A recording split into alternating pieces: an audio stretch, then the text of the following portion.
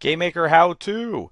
Select weapons with ammo and visually draw it onto the screen so you actually can see your selected weapon and see the ammo that's left in it. This is a continuation off of two other videos, Weapons Select with Ammo. So you may want to pop and watch that one first.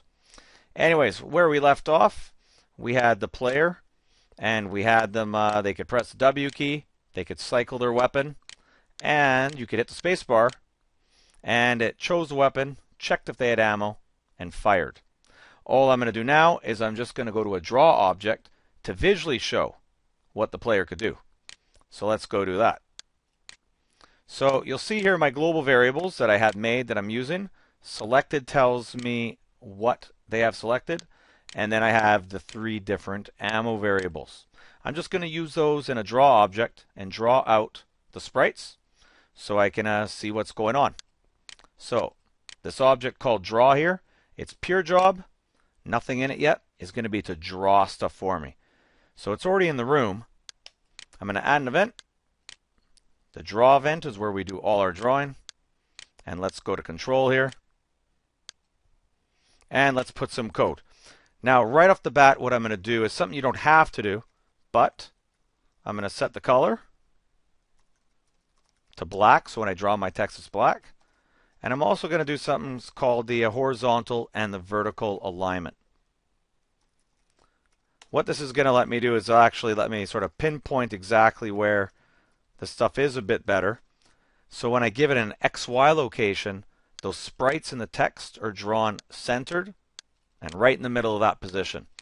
If you actually use these quite a bit, I find they actually help you draw stuff out. The positioning is a bit easier. Now let's go for our questions and our drawing of the weapons. Basically what you have to do here is you have to ask a bunch of if statements. So I'll just ask if global dot selected is 0, I'm going to draw out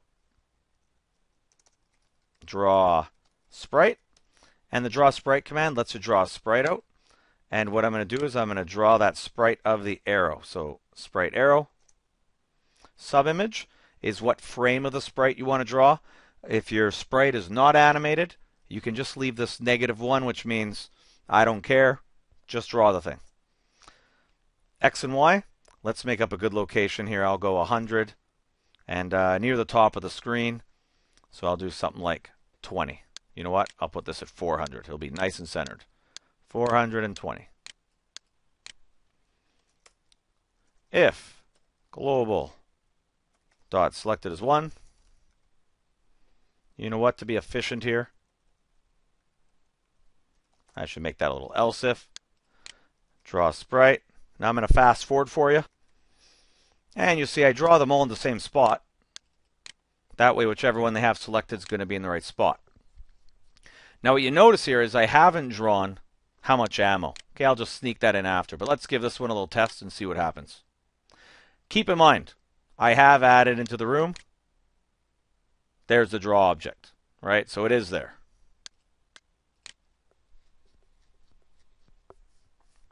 Now I hit the W key to cycle, and you can see here it's drawing my weapon. Now if you wanted to take your time and do this properly, it'd be nice if it had a border and a little frame and all that stuff, right? But you know, that's what you do when you're doing your good version.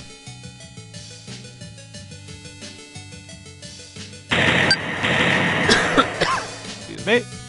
Anyways, seems to work fine. Now let's take care of the ammo that goes along with it. Really all you have to do for the ammo is we're just going to be adding an extra line of code here. Draw text. And I'm just going to go, it wants an XY position, so let's draw it at 400. I'll try to draw this underneath it. So let's go for 40. And I want to draw out the variable global dot ammo arrow. And so that way, whoops, I forgot one bracket there.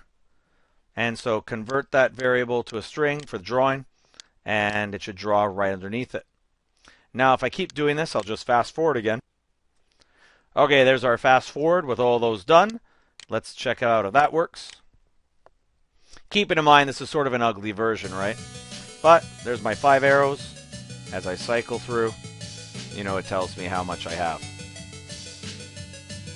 Now, if you actually want to see all your weapons at once, we do have a little video called Draw Inventory 1 that actually you could see all your items at once. The problem is that takes up a lot of space if you have a lot of different weapons and defense weapons, right? This is sort of a nice one, very quick. For most gamers, that's a nice visual, right? What they can use. That's where we're going to end this one. Now, some of you may be saying, wow, that's a lot of typing. If I have 25 weapons, I got to type all 25 of those things out. Well, this is one way to do it. There's actually another way that uses a programming structure called arrays, and I'm going to have a video on that one, and that one's called Weapon Select with Ammo Draw Arrays, or it'll be something better named than that. But there's another one out there. It'll actually show you how to shave a lot of code off of this using arrays. So really, you can do this. If you had 20 weapons, instead of taking 20 screens, you could actually probably do it in just the 3-4 lines. So watch out for that video. We'll call it a Weapon Select Advanced.